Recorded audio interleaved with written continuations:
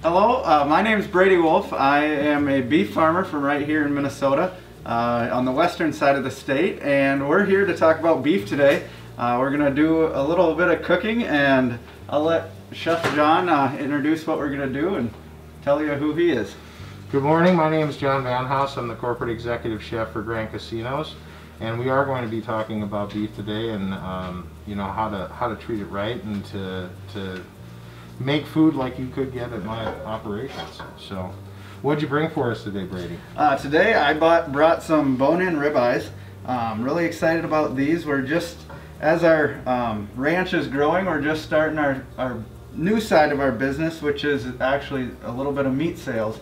And so this was from the very first animal that we did through this side of the company, and we're really excited to start it, and you're going to be the first one to cook some of the beef from it. So. Well, fantastic. I'm going to get the stove going here. We got to get a really nice hot pan so we have plenty of time to discuss what we're doing.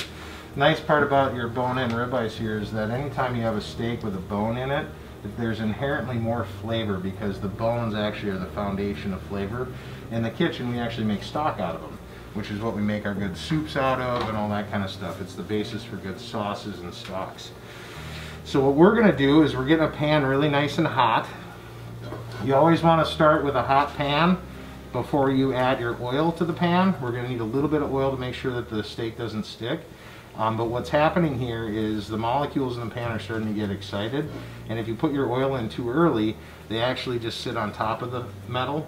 If you heat the pan, the oil will have a chance to actually get into the metal, almost seasoning it, which will help you keep the steak from sticking. Right on. It is going to develop some flavor, some color. We call that fond in the pan, or souks. Souks is the basis for the word succulent, if you didn't know. We're going to season the steaks, we're going to sear them in the pan, and they're relatively thin. These are only about an inch thick, so we're actually going to cook them almost the entire way in the pan. But then the key to finishing these steaks off good is to make sure that we allow them to rest before we cut into them. So steaks or proteins do two things when they cook. They shrink and they exude moisture. So as this steak will start to tighten up because of the heat, it'll start to exude that moisture, and if we cut into it when it's really hot, it's just going to push all that moisture right out of the steak.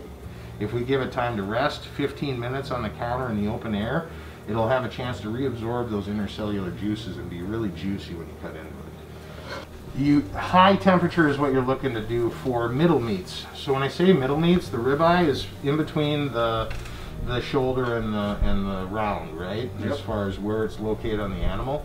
That muscle isn't necessarily used for locomotion. Whenever the animal uses the muscle for locomotion, more collagen develops. The more the collagen that's present, the longer and slower you have to cook the protein in order to break down that collagen. But middle meats, ribeyes, New York strips, filet mignon, even sirloin, you really don't need that slow cooking process because there's a lack of collagen. Right, so like I got a brisket here, and so like a brisket like this would be a high locomotive meat because it comes from between the front legs, right? Correct. And so then this is something you'd want to cook low and slow, yeah. So like 200 degrees, 250 degrees for up to even 18 hours, depending. I like to cook all of my proteins when they're locomotion meats like you're talking about, like brisket or shank, or even some of the chuck muscles. I like to take those and I'll smoke them or slow cook them for about 12 hours at about 225, 250 degrees. But then the internal temperature is what I actually look for too. I like to get that internal temperature on a muscle that has a lot of collagen to it. I like to get that internal temperature up to about 190 degrees Fahrenheit. That's when the collagen will actually break down. But the problem with going fast is that it'll just dry out. And if you notice, I'm seasoning with just salt and pepper here. I like these little seasoning mills that I brought from home, actually. They're kind of my faves. So you talked a little bit about the proteins in the meat. I think that's a great topic on what we can get from beef and why beef is an important part of the diet. I know that as a guy that raises it, I definitely have it as a favorite staple in my diet, but it's more than just taste. There's a lot of other things that are going on in there too, such as your protein, which is your big one, but then your iron and your zinc and other B vitamins as well. Yeah, beef is an excellent source of nutrition. Matter of fact, it's one of the best sources of heme iron you can find. You know, when people ask about healthy options, you know, healthy is about being well balanced in all aspects. It's not just about eating one thing all the time. If you do that, you could be deficient in some of your nutrients. You know, by the ounce, beef is one of the best sources of protein and nutrients you can find. It just is flat out.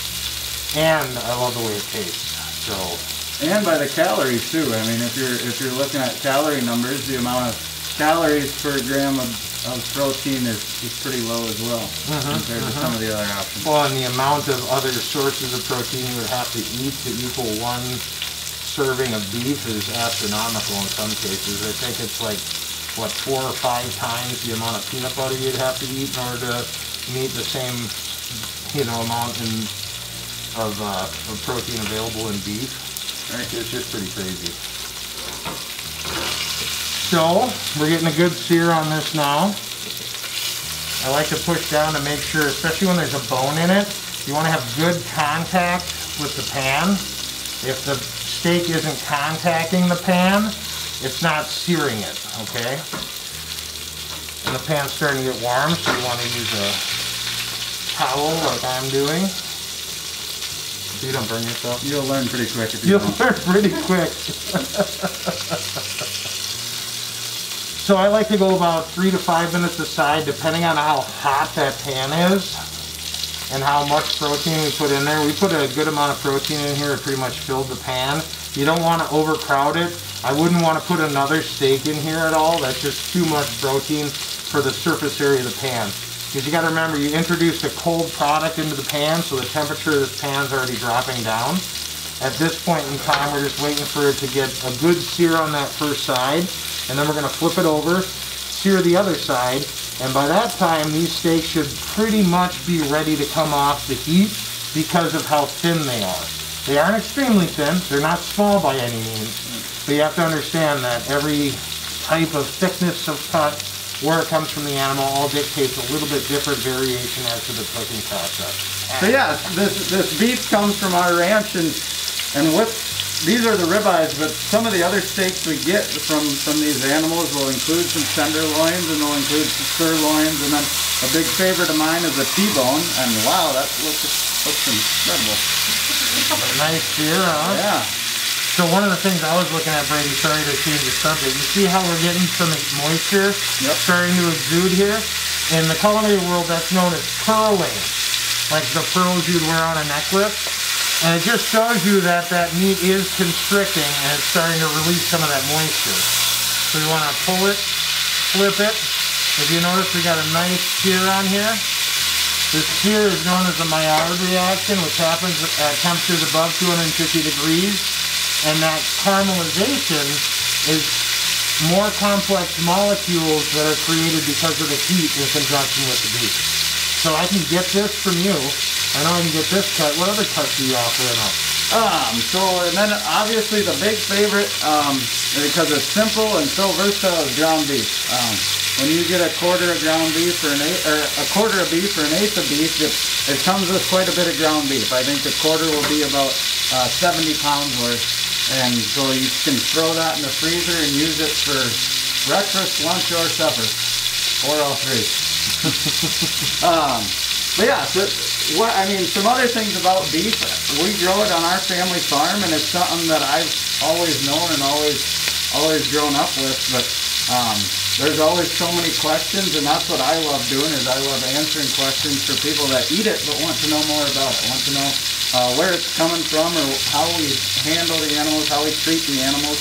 And so like, for example, our cows, they're mostly on grass all summer long, but we do live in Minnesota, and you can get some pretty thick snow in Minnesota. So then in the winter time, we'll put them out on the field, and then we'll feed them a little bit of silage and a little bit of hay, and and really balance the ration. Just like we were talking about the nutrition with beef, we're looking at the nutrition for our cattle the same way, and how much energy they're getting, how much protein they're getting, how many megacalories they're getting, just to make sure those cows and calves are having the exact right nutritional needs met for them all winter long, while they can't be grazing on pasture. Their health is just as important as ours, if not more so. Yeah. Right? We like to say our cows probably eat better than the average American. Probably a lot less junk food. Yeah. So if you notice here, I don't know if you can see it, see how we have that moisture starting to exude on that side? So now that the moisture is starting to exude on this side, we know that the center of that steak is starting to become done. So at this point, because I like it kind of rare, how about you, Brady? I like it pretty pink in the middle too. We're going to go ahead and pull them out, okay? And we're just going to set them on our cutting board and let them rest. This one's got a little thicker bone there, so I'm just going to give it an extra minute in the middle of the pan. Now you see all those good little bits in the bottom of the pan there, right? That's known as soups, like I was talking about before. We're not going to throw those away. That's free flavor. So once we pull these out, we're going to saute some mushrooms in here. And then we're going to throw in a little bit of garlic, some lime juice. You can use Worcestershire or wine is typically used also. Some sort of acid. The acid helps to remove those sticky bits from the pan and get that flavor back into the product that we're going to consume, okay? Yes. We'll just let those chill out. The pan can be nice and hot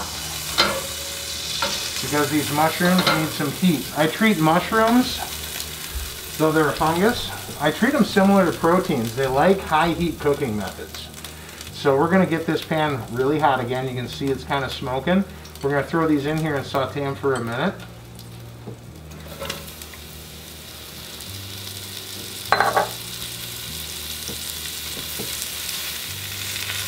And they're kind of fungus, even though it acts kind of like proteins, is also like a plant. So it'll actually kind of soak up most of that oil. See how it just soaked up all that oil, right? And what we're trying to do is just kind of give them the same kind of sear that we did on the beef, but to a lesser extent, just because they do have the propensity to burn if you're not careful. And if you notice now that all that fat's up out of the pan, it may need to be turned down because it might get a little bit too hot. So we're just going to reduce the heat a little bit. I like to visually check my flame and not just go by what the dial says. You kind of keep moving around.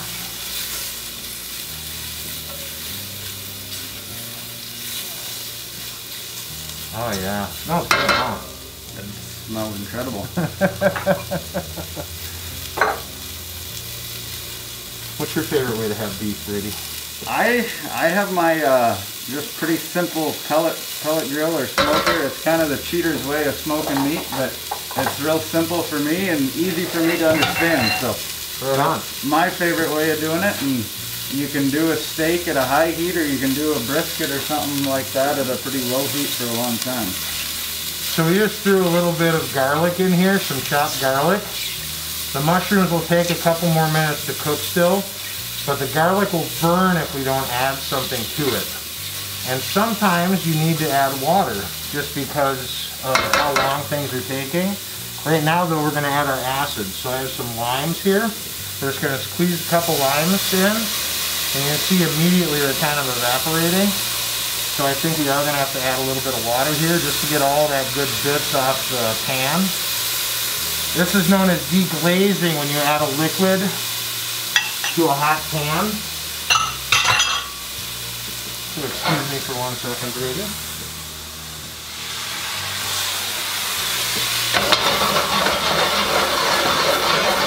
And just by adding that liquid in there, look at how quick it cleaned the pan up. All those good little bits are now in that juice, in that liquid, and it's getting rammed back into the product that I'm sauteing. So now what we're going to do is we're going to reduce that liquid till it's almost dry. The term in the French cuisine is au sec, which means almost dry. And then we're going to finish it with just a couple pats of butter. Butter makes everything better. kind of like bacon, but this isn't. This isn't a pork This is the show. beef. This is the beef side. So, would you like to grab one of the plates there? Just one of them, yep. And while that's finishing up, we're going to go ahead and put our steak down. Like I said, you don't want to cut into the steak too early. Want to make sure that it's done right. One thing that I haven't done here is season this yet. So we're going to hit it with just a little salt and pepper, even though there is some residual seasoning from the steak being seared in the pan. We still want to make sure that it's seasoned well.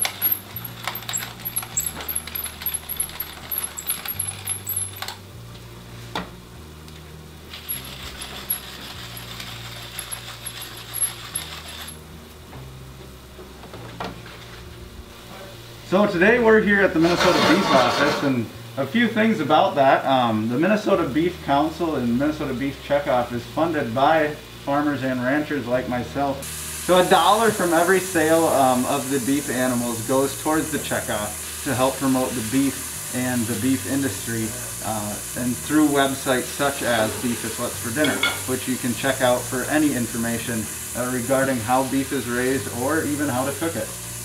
So we just want to give a big thank you to the Minnesota Beef Council for letting us use their kitchen, and wanted to talk a little bit about what beef is in Minnesota. I mean, when you think of Minnesota, you think of lakes and you think of trees. You don't necessarily think of ranches and cows, but we are actually the 10th largest beef state in the United States, so not too far down the list. Wow. And it contributes almost $5 billion to our economy in the state. So it's no small thing, and we got quite a few farmers and ranchers here in the state that love their beef as much as we do. I know it's key to my operations. We sell burgers, we sell steaks, sirloins. We'll be doing ribeyes here shortly at Grand Casinos. You know, we're a meat and potatoes place right now. That's what we've raised, and that's what I was raised on. So I know that it's something that's key to my lifestyle and my family. It's key to the guests that come to my establishments for sure. They want beef. Beef is a premier protein. Well, now that our steak is rested and we've sauteed our mushrooms and everything looks really good, I mean, it smells nice, right? We're going to cut this steak. And there's several ways you can do it. I like to remove the bone just a little bit to make sure that, you know, if someone's going to go right into it, that they don't bite right into the bone. So we remove the bone, so we'll put that on the plate, because I like the bone. How about you? Yeah. Yep. So there's different structures here too. This is known as the spinalis muscle. It's actually my favorite part of the ribeye. Really, really tender. It's also known as a cap steak if you take it off the prime rib loin in its entirety. Okay. But we're just going to go ahead and cut it into strips.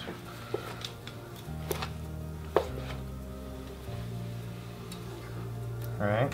You can see how much moisture is exuded. You don't have to move it. I'll bring it over there. Move it so it's under the camera. Oh, there you go.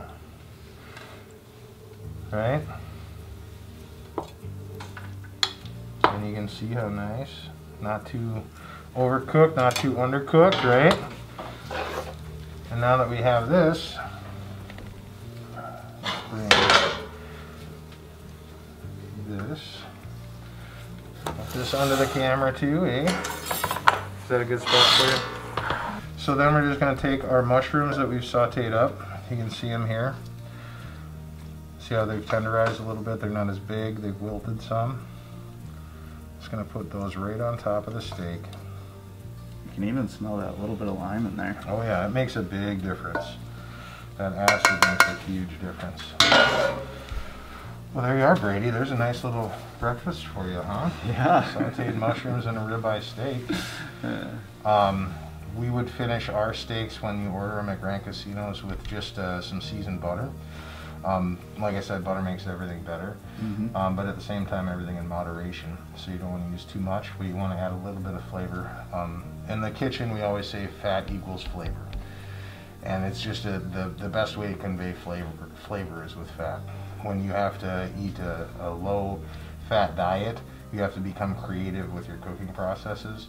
You have to be careful not to use too much seasoning too, because people will try to substitute that fat with other seasonings like high salt or anything like that, or even sugar. But cooking with right methods like this Maillard reaction, the high heat, that creates flavor that doesn't necessarily need more seasoning. Okay. So there you have it. A little ribeye and sauteed mushrooms for breakfast. Yeah. We definitely want to thank chefs like John and families across the state for their part in purchasing beef. I mean, it's how my family and many other families like mine continue to make a living, and we just really appreciate the support, and we're thankful that we can sit down at the table and have a delicious meal with beef in it, and it's all to the very hard work that Minnesota farm families put into it. And so I also want to just throw out that we would be more than happy if you guys would be willing to support our family and check out our new endeavor of Clear Springs Market. We're really excited about being able to bring beef directly to consumers' tables and being able to meet the people that actually eat our beef. It's not very often that the person that raises the animal can go out and actually meet the person that gets to consume it and gets to enjoy it in its entirety. So we're very excited to get to meet some consumers and get to meet some beef lovers like myself, and then also for them to come out to the ranch and see what we're doing on the ranch. I mean, we're raising the cows from birth all the way to finish, and so getting the whole lifespan in right in our ranch by Starbuck. And so it's just a really unique opportunity for us, and we're really excited to start this endeavor.